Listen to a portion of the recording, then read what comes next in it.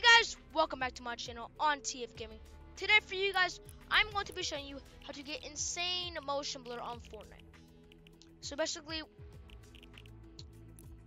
what you're gonna want to do, Jesus Christ, what you want to do is go to your settings, and then I have viewed this on Epic. I don't know if that's like a need, but just in case, copy the settings, and also put post processing on Epic, and of course put motion blur on.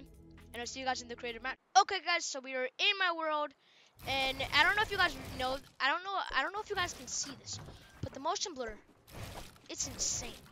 Like, it's literally insane. And I'm not a motion blur fan, but I figured this out. So whoever is like a motion blur fan and actually uses motion blur, like to get insane motion blur, do this.